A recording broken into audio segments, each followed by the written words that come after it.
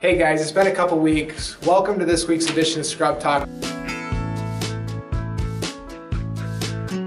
Today we're going to talk about how we maintain a safe patient environment. This morning I'm walking into our morning brief. Behind me we have our group of leadership teams gathered to talk about several of the key items in the areas within the hospital that may impact other departments, that may impact other safety concerns. So we're just going to come in here and we're going to have them explain to you some of the topics that we talk about. Any guest attending? And we start off with 3 good things that people can report on. Any birthdays today? And the hospital census. Admissions in the last 24 hours.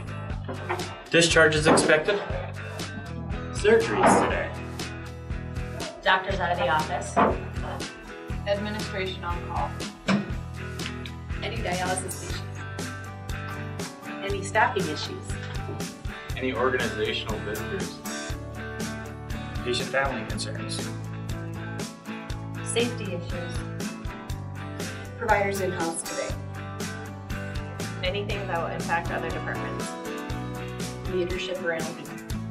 Communication is so important. We value communication. Our leadership teams understand the importance of that. In our morning briefs, we ensure that everybody knows what's happening in the hospital. It's been an effective way of communicating each and every day, and we just want to make sure that we continue to have a safe patient care environment.